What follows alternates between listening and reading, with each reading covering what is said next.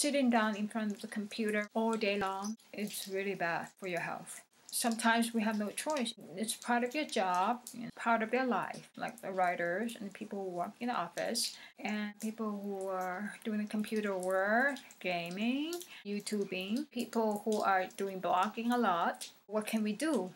I'm going to show you a few eye exercise, just helping the eye a little. Then we're going to go for the body.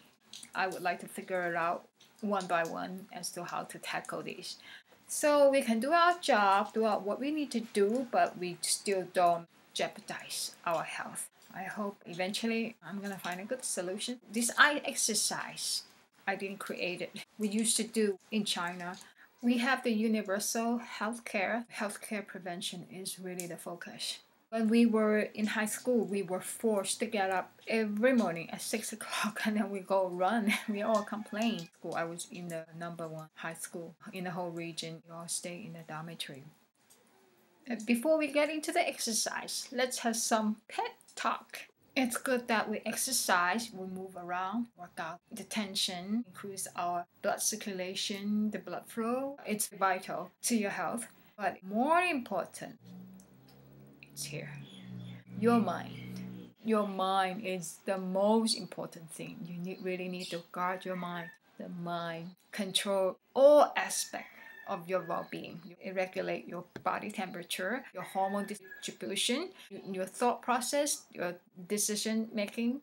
It also controls your movements. If you work your mind well, you'll go a long way. If you don't, it gives you all kinds of trouble. Exercise, massage, and all these relaxing technique. It's a dramatic improvement of not doing anything at all or sitting, not moving at all.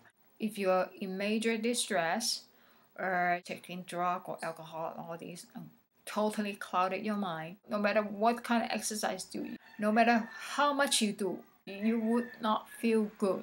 You will not make it. You will still feel miserable. You just have to work on your mind first. That's why before we're doing exercise, we're going to talk about the mind. Gordon Gekko said, it's all about the dough, the rest is conversation. I say it's all about the rest, another conversation. We live in a real world. We deal with people, we deal with matters. Things come up. One way or another, it will affect our mindset. That flip us around, make us upset, make us worry, make us all tense up. And even the President of the United States, even more so, got things to worry about. It's just hard to avoid. We just have to learn how to deal with it. There are so many books, magazines, and also online resources all over the place to cover this. For myself, Mr. Dale Carnegie's Stop Worrying, Start Living is my Bible. Everybody is different. Just like cooking, you just find whatever the best way to help you through the difficult time. Everybody go through hard time through their life. The best mindset for your well-being is just the same. The sense of well-being, a sense of happiness, fulfillment, abundance, and peace. We're all human beings. We all react to things. We all react to people. You just take your time. Try not to focus on things that you cannot change. In my life, actually, if you really look into it, it is miserable. There's a lot of things I cannot do. A lot of difficulties. I can't function like normal people. I've never matched up to them. I've been insecure pretty much a long life of my life after a lot of abuse during my teenage year. But I think I've learned to deal with it. I learned how to get around it. I cannot every day think about the bad thing. All these misfortunes laid on my head, one after another. I could cry the river thinking about it every day. But it's not going to change anything. It's not going to make you feel better. So you just have to focus something that you can do and you can improve. Something that makes you happy.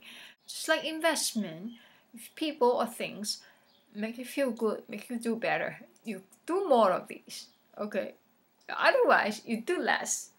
Keep things simple, especially for those single people, single mom who don't have a lot of people around them or alone.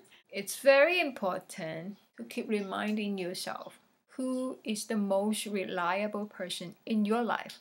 Who's going to be there 24/7 for you?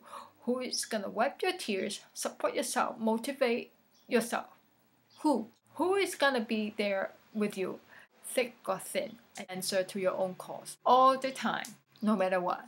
Yes, you can say God, Buddha, and whoever that you work through your mind and your faith. But in the end, who's gonna carry that out? That's you, yourself.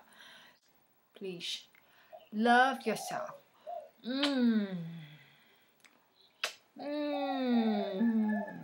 Love, love, love. You don't need a lot of things to feel good. After all, shouldn't we be just happy that we're still alive? We got food to eat. We got shelter over our head. We don't need gazillion things to make us happy. If you really go that way, it's gonna make you very unhappy. Focus on something you can do, you can have. Don't let anybody, anything to make you think otherwise. You think you're inferior, to make you think you need more to be happy. Yes, of course, we're all human beings. We all be affected by things and people one way or another. Just take your time. Maybe it's not 1 hour, 1 day, 2 days, 3 days, 1 week.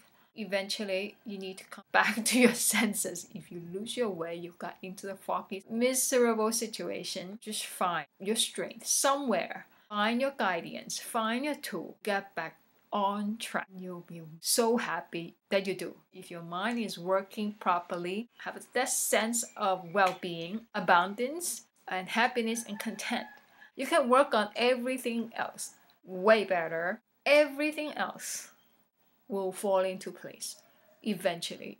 Things will go way smoothly when you have a clear mindset. I cannot stress that enough.